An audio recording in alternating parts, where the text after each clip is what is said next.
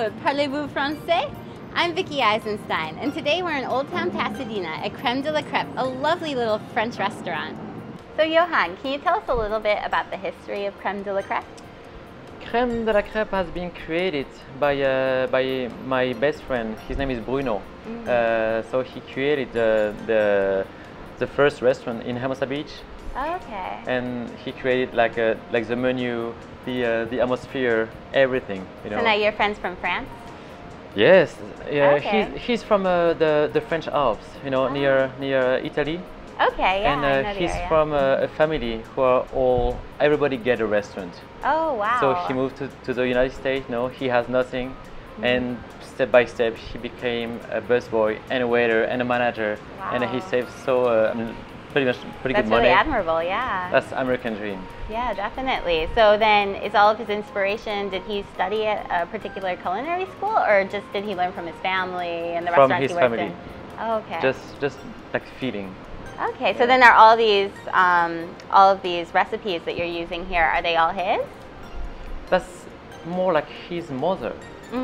Now his mother is a manager of our location in Long Beach. Oh, okay, So gotcha. his mother brought a lot, you know, like real French cuisine. Okay, so this is really authentic French cuisine that you're serving here. Yes. Completely. Now, when Americans think of French cuisine, we think of wine, we think of cheese. Do you have particular recommendations and brands that you use here?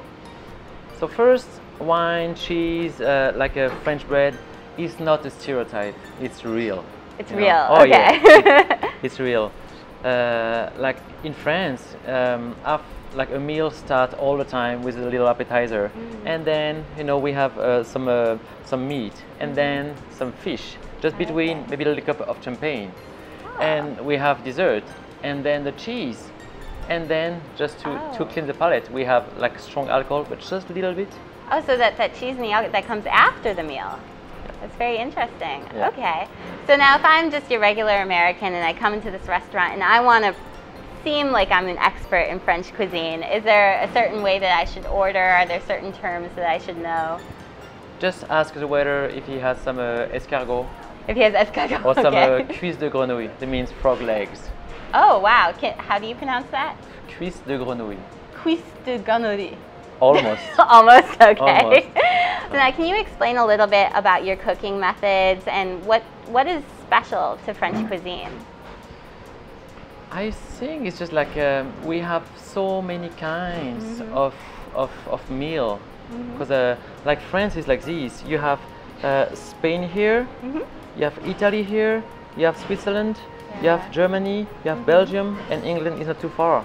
So we have France is like a melting pot of inspiration for the cuisine. So I notice over there you have some bottles that actually have a Creme De La Crepe brand on them. Do you sell something? Yes, we have our own label for the champagne. This is from Italy. Oh, it's very good house champagne. So can you tell me a little bit about why you chose to open a restaurant here in Pasadena? We started the first restaurant in Hermosa Beach, Manhattan Beach, Redondo Beach, and Long Beach, and we have even one more in Culver City. And we're just thinking about like something more challenging, okay. you know. And Pasadena is talking about a restaurant and quality of restaurants is amazing. Okay. And we just found this place in this small alley. Yeah, it's really cute. It's kind of quaint and almost folksy. Looks like France. When people sit on the outside, you know, especially when we have the music, you know, we have like a Friday night and Saturday night, we have music, like live music.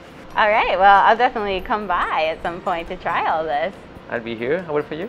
Awesome. Well, thank you very much for doing an interview with us, Johan. It was great talking to you. My pleasure.